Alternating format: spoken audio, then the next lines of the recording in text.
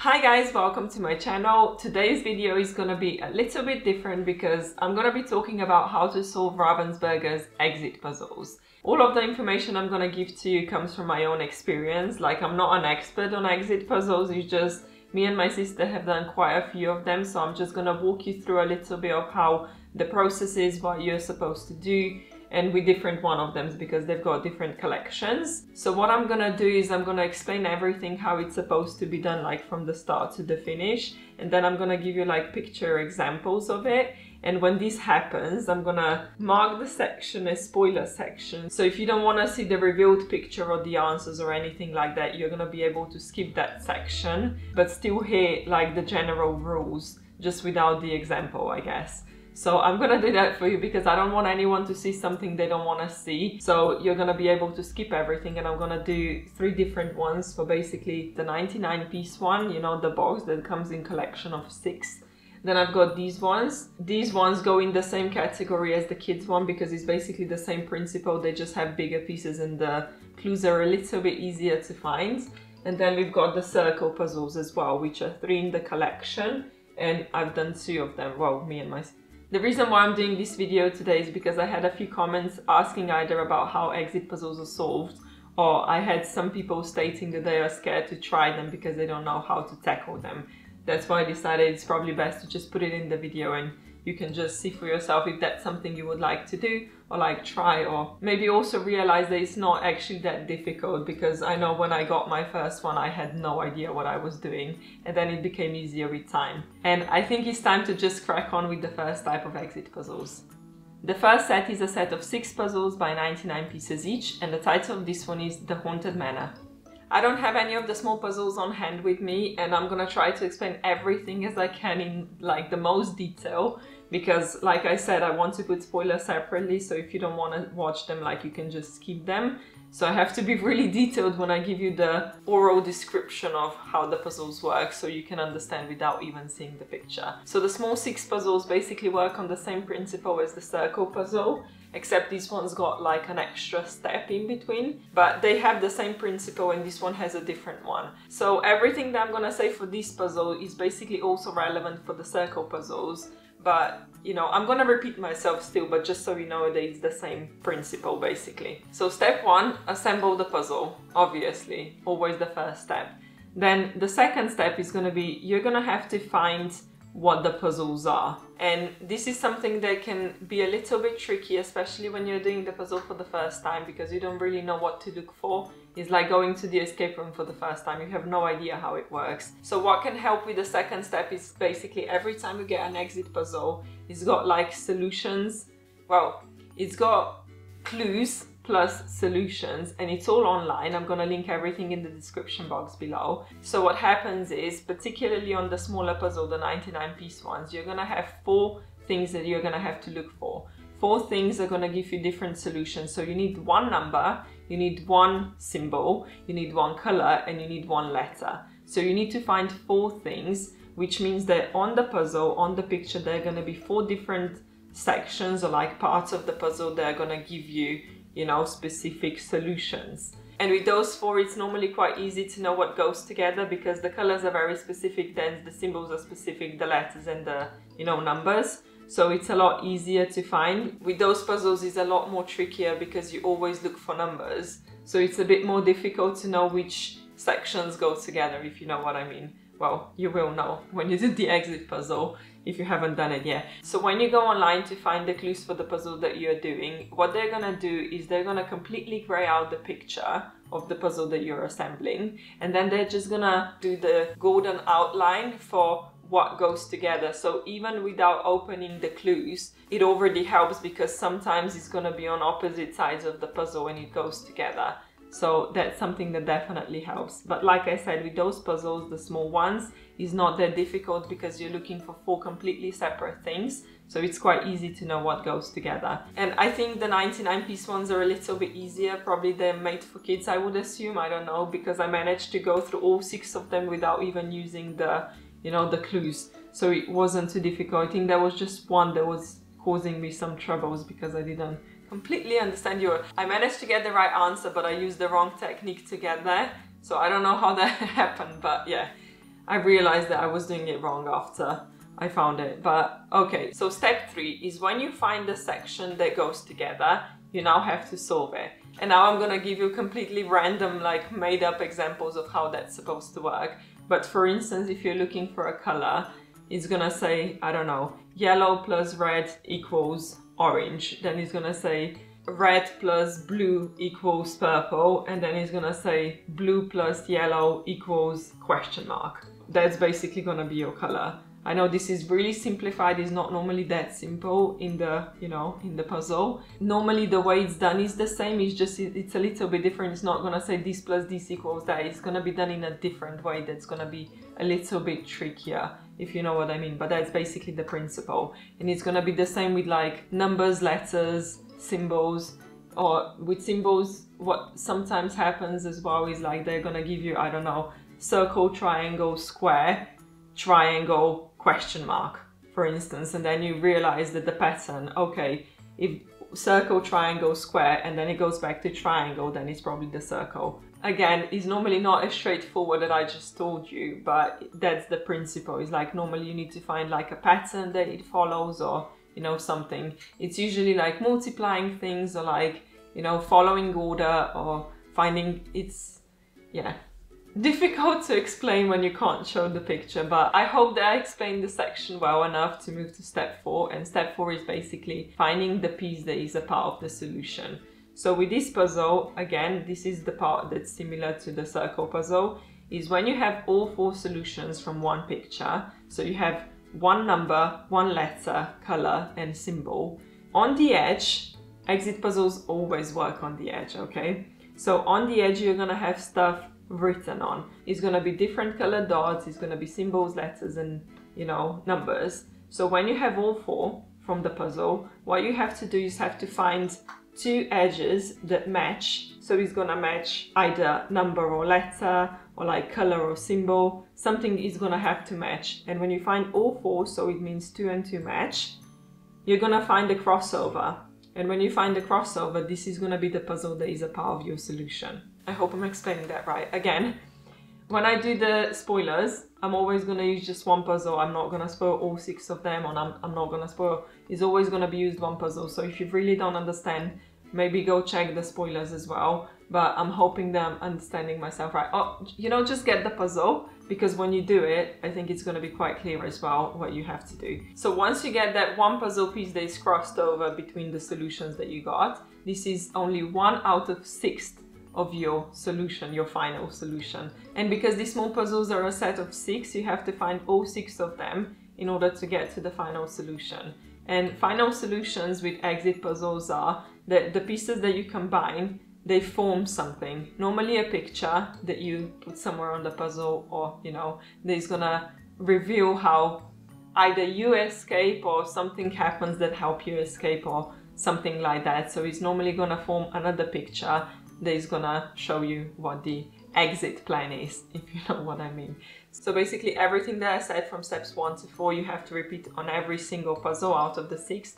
And then I guess the step 5, the final solution, is basically combine the pieces that you managed to collect from finding all the solutions and get the final results out of those 6 pieces. And also one thing that's probably good to know is the puzzles from 1 to 6, they actually change difficulty from 1 to 6. So it's always good, if you're new to this, start with number 1, because it's the easiest, you know, to find the solutions and everything. And then by the time you get to like 4 or 5, when they become a little bit more difficult, you're kind of gonna have the gist of what you're doing, and I think it's gonna get easier by the time you get to the end. Do not start with the 6th one if you have all of them. Yeah, because it's gonna be the more difficult one. And it's always gonna tell you how difficult the puzzle is to solve at the front of the box, so you're gonna know. And now going to the spoilers, and like I mentioned, I'm gonna give you sections so you can just skip on the other side, so you don't have to see anything you don't wanna see. But I'm literally just gonna explain everything that I've just said with pictures and arrows. Now skip. If you don't wanna see anything, skip now. Step 1. Assemble the puzzle. Step 2. Find what goes together. Step 3. Solve the puzzles. Step Step 4, find the piece that is the part of final solution. And I'm not going to be able to give you step 5 or like the final solution for the first set of puzzles or for the circle puzzles, because then I basically spoiled the entire set of puzzles. So I said I'm only going to spoil one, which means that you're not going to be able to get the final solution.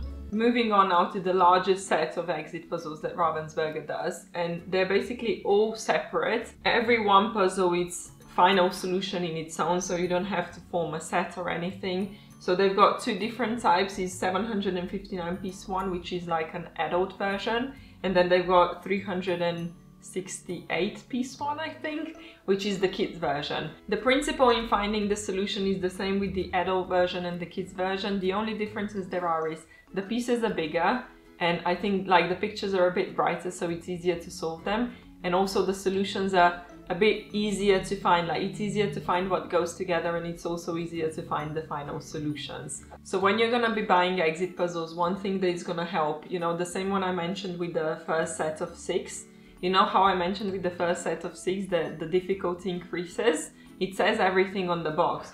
So if you see here, it says how difficult the puzzle is to put together, and then it says how difficult it is to find the solutions. So every box basically has it marked down on how easy it is to solve the puzzle, and then also how easy it is to find the solution, or rather how difficult it is.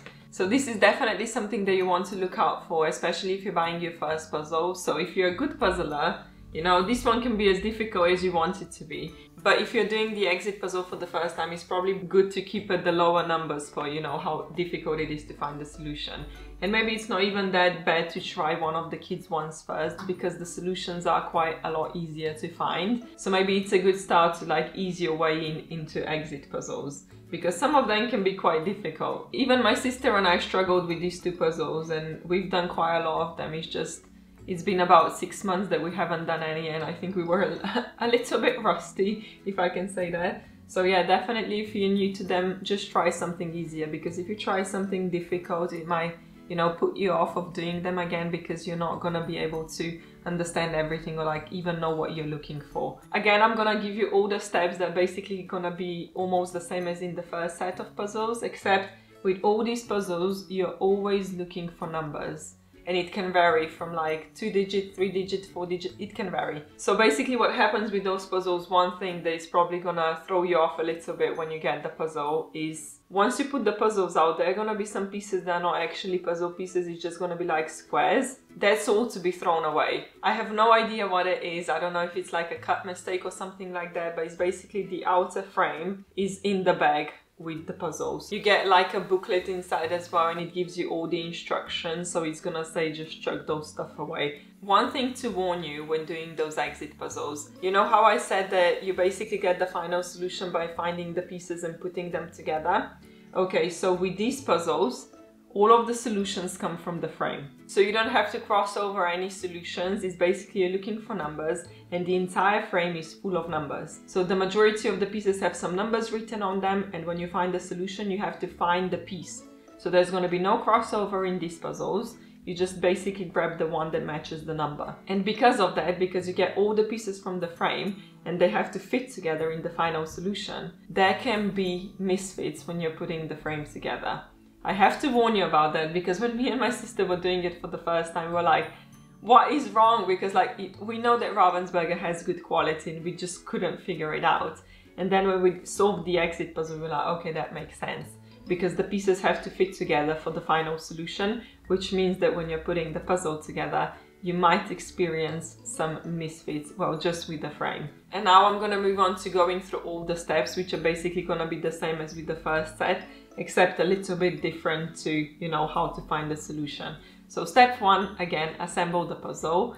Step 2 is basically find what goes together. It's a lot trickier with these puzzles because, like I said, you always look for numbers, which means that it's a little bit trickier to find which sections go together. Step 3, again, solve the puzzles. So this one is a little bit different than the first set because, like I said, you can mix the colors or you can find the order of the shapes. So with this one is a little bit different because you're always looking for numbers, but it's almost like the same principle. Sometimes it's gonna be, I don't know, 4, 8, 16, question mark. So it's gonna be 4 times 2 is 8, 8 times 2 is 16, 16 times 2 is, I don't know, 32.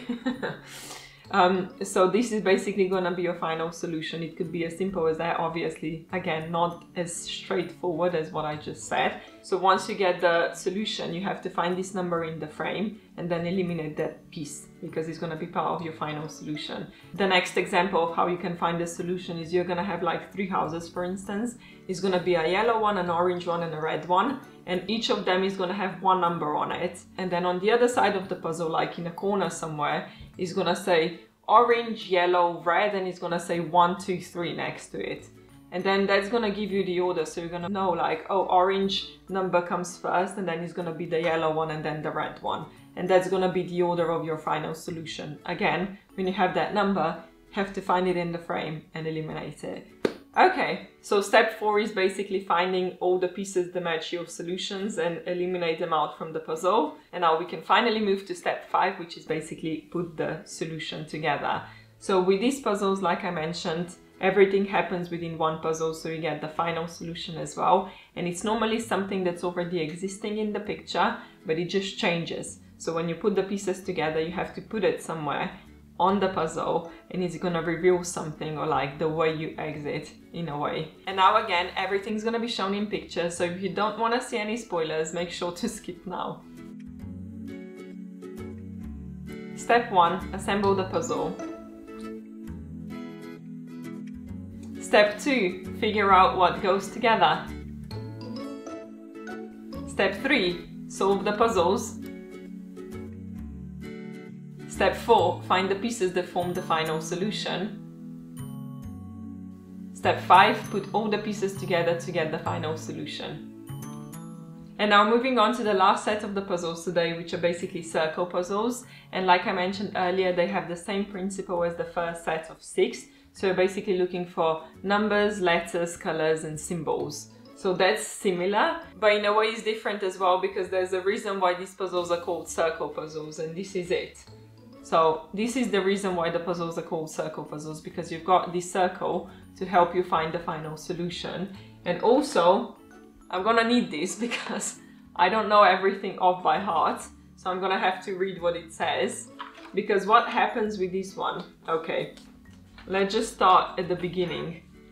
You put the puzzle together, right? Step 1. Then step 2 is find what goes together. Then step 3 is find the solutions, and now this is where it becomes a little bit different. So what you have to do is this puzzle, you have to find the solution, which is going to be a letter, a number, a symbol, or a color. Okay, but this is where it gets, I'm not going to say tricky because it's not tricky, but when it becomes a little bit more complicated, okay? Because you're going to be looking for normally 6 solutions. So when you're going to be looking for them, you know, you've got only 4 different things that you can look for, which means that they're going to repeat itself as well. And I think for every puzzle it says how many of each you have to get. So it's going to say, for instance, in this one you have to get 2 numbers, 2 colors, 1 letter, and 1 symbol. So you know what you're looking for. So step 4 in this case would be, when you know the solution, for instance, we say that the solution is color red. Okay, and this puzzle has a lot of dots on the picture, which is not the case with other exit puzzles. They're always, everything is always in the frame. With this one, the entire puzzle is, it's like a rainbow, honestly. It's got so many colors, letters, everything all over the puzzle. So what you do, you put the circle in the middle of the puzzle, and we said the solution is gonna be red, okay? So where the puzzle starts, there's going to be a red dot somewhere on the line. Let's say that the red dot is up here, so it's easier for me to, you know, remember. So what I have to do is now turn the wheels to match that red dot at the top. And then I need to turn the second wheel to match the red dot. And I have to turn the third wheel to match the red dot. And I have to turn the fourth wheel to match the red dot. So you see now all of the red dots are matched, basically. And when this happens, we've got 4 wheels now. So what you do is each wheel is going to show you what to look for. So this is where it becomes a little bit tricky, because you have to follow the right order, otherwise you won't be able to find the right solution. And this is the step that I always have to check, because every time me and my sister do those puzzles, we write them down so we know the order. So the first wheel is going to give you the symbol, okay? So what you have to do is find the arrow. So you got the arrow here. And then you go along the lines, and there's going to be different colors, numbers, letters, whatever. So you go along this line, and the first symbol that you find is your solution. Okay, then you move on to the second wheel, and the second wheel has to the letter. So the second one points you to the letter. Okay, which means we've got the arrow here, and again, you follow the line until you hit the first letter, and this is your solution. The third one is going to point you to the number, which means we find the arrow is here, you go up, and then you start looking, and the first number you hit is your solution. And then the fourth wheel is going to be what's left, the color. Yeah, the fourth one is the color, so you've got the arrow here, and you just follow it, and once you hit the first color, this is your solution. And remember, nothing within this circle is your solution. The solutions only start once you hit the puzzle. This is difficult to explain, I'm just realizing that now, but I don't want to give you spoilers, so again, everything's going to be explained in pictures later on if you don't understand what I was talking about. But it's basically the same thing. So now that you've done that you got, you know, your 4 things, now the same thing happens as in with the first set. So once you get all 4, you know, solution keys, you have to find the coordinates, what matches on each side, and then you find the piece that is crossed over between both, and this is going to be a part of your final solution. And in these puzzles is normally, like I said, 6 of them, so it's going to be quite a lot of things that you're going to have to figure out. What me and my sister figured out the best thing to do is we just do it every piece at a time, you know, so we don't mix and match and then forget what the solutions are. Some people might want to do it again. I don't know how, you know, everyone wants to do it, but we just do it as we go, because then it just becomes a lot. And as soon as we find the piece, we're like, okay, throw everything away so we don't mix with the next question. So because this one has an extra step in between with the circle, that's why step 5 is going to be, you know, find the piece that is the part of final solution, which is going to be crossed over somewhere. And then, you know, step 6 is going to be combine all the pieces together to get the final solution. Now, these circle puzzles have an extra, like, final solution once you've done all 3 puzzles. And it gives you a special solution as well for those 3. So in the instructions, it said that you don't have to own all 3 puzzles to get the final solution. I think it's just the case of, like, knowing that you've done them and not getting any spoilers, and I think everything can be done online. I'm not completely sure, but I'm gonna get there. I still have to do the wrong one, I think. And then also another thing that I wanted to point out with this puzzle, you know how I said with the other ones that you get misfits with the frame? Well, with this one, because you're looking for the inside pieces, there are gonna be a few pieces that can, you know, cause you a little bit of problems, because again, once you put them together as the final solution, they have to fit together. So sometimes you can mistake what goes together within the puzzle, but that's again all intentional. Now let's move on to the spoilers again, so if you don't want to see them, skip now. Step 1, assemble the puzzle. Step 2, find what goes together. Step 3, solve the puzzles. Step 4, use the circle to find your solution. Step 5, find the piece that forms the final solution. Step 6, assemble the pieces to get the final solution. I hope this video is gonna help you tackle that first exit puzzle that you've been wanting to do but were too scared of, like, not understanding what you have to do or something like that. So I hope I explained everything okay, even without showing the spoilers and all. I have to admit that the best part about doing these puzzles is doing them with my sister, because it's almost like, you know, it's not just doing a puzzle, but it's like a social thing as well. And I know that you can do them on your own, but I prefer to do them with someone. It's easier that way as well, because sometimes you just get stuck on something and the other person could see something that you might have missed, you know, so I think it's a lot more fun this way. And yeah, I hope you enjoyed the video, and I'll see you next time. Bye!